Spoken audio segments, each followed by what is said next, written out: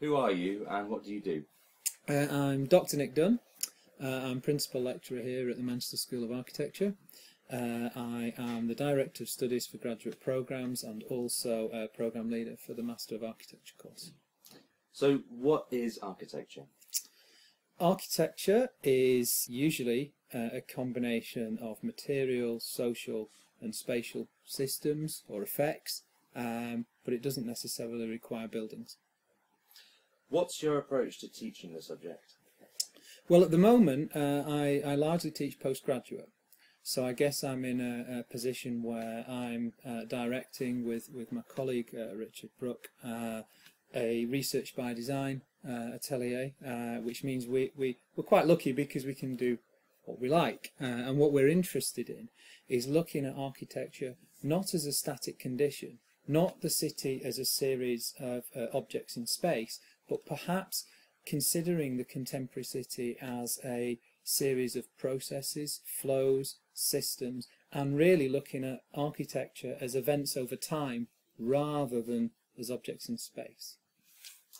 How important is model making in architecture? I think it's critical.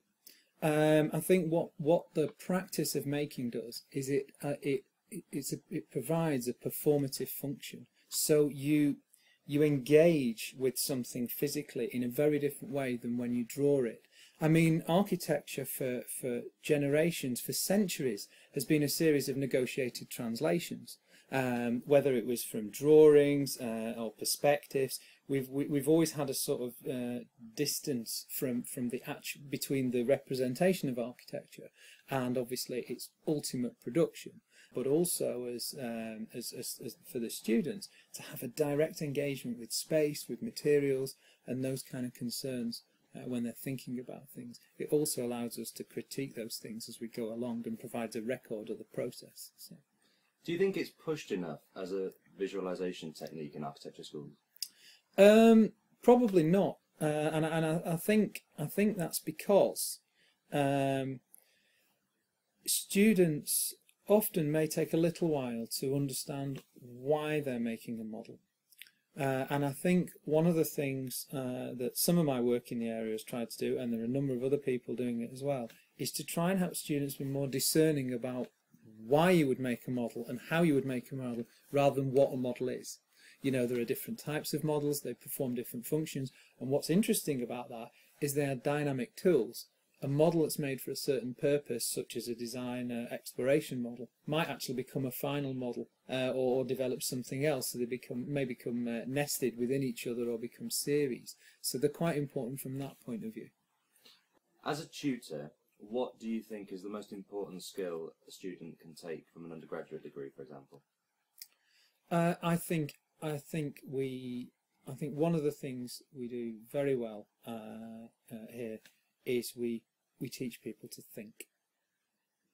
Yes, I think you can have great drawing skills, great CAD skills, great modelling skills, but if you can't really think strategically, it becomes a bit of a closed end game quite quickly because you're unable to operate. And of course the great thing about architects is that they can think on their feet in lots of changing contexts, in lots of different scenarios, and work with lots of different people. So I think what students get really from here is an ability to think, because they can use that thinking to then design. So is there a particular skill that you think the Manchester School of Architecture instills in students in the postgraduate side of things? Well, I think it's there in the undergrad. I think what flavours our undergraduate programme is a relationship with urbanism. Urbanism is quite, because of its extensive nature, it's quite a tricky, messy thing for undergraduate students to get hold of, and quite typically most undergraduate degree programmes don't necessarily engage with it. You return back to the object in space and we'll do a building without really considering the sort of wider context of where that is, why it is and how it is. Where I think we then really enrich that offer is at the part 2, where each of the ateliers has a specific position in relation to urbanism in the contemporary city and how that's reread and understood. What I think is more characterised in the part 2 is that all the staff are involved in research-informed teaching. So they're bringing that into the school and it's a cyclical process, because through working with the students on more of a level playing field, their ideas get refreshed, the students' ideas contribute towards that thinking, and so you get research-informed teaching, but you also get teaching-informed research, because it's a two-way process. So as well as being a tutor and heading the master's programs here, you're also doing a lot of your own research. Yes. What is the sort of the subject of your main research at the moment? Well, I did a PhD on model making, and that was really to understand why students design, what it is that they do. I was trying to characterise and record design behaviour.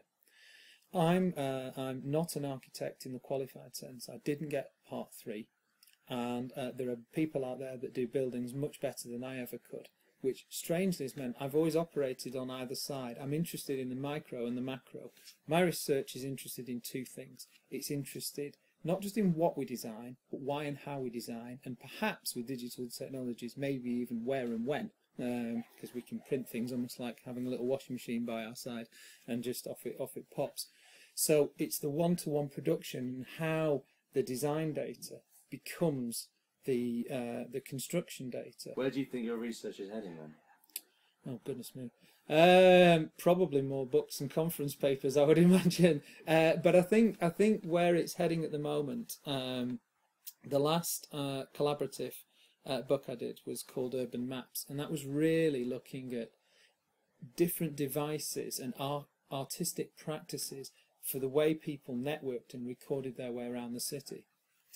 That's led to a much more extensive research between myself and Richard Brooke in the context of infrastructure. What do the networks of the city actually mean? How do they record what their legacy is? What their future will be? And actually looking at how things move around, because buildings really, and architecture generally, through its acquiescence to the demands of the market, is quite marginalised. I mean, we get bespoke, very expensive projects, and then we get a lot of all the stuff that's kind of outside this building that can often be quite uninspiring. But infrastructure will be the big project of the 21st century and continue to be. What is your advice to people studying architecture now who maybe don't feel they want to go and become qualified, but they do want to enter academia? Don't become qualified. Don't do it. Don't do it. It's you don't need to do it.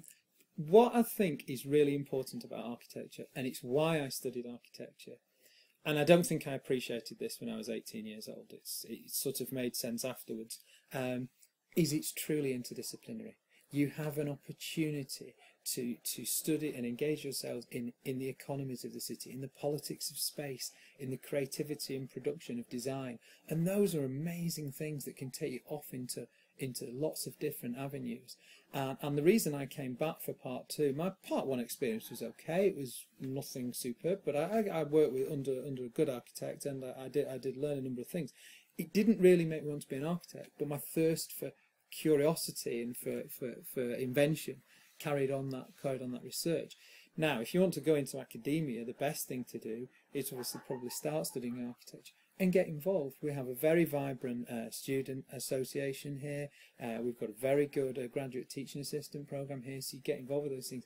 But I think it's curiosity and interest in cities, in landscape, in buildings, in materials, in people. I mean, fundamentally, this all comes down to people. If we're not interested in each other and what our city's going to be in a sustainable sense in the future, then there's little point. And I've yet to meet many people that aren't interested in people.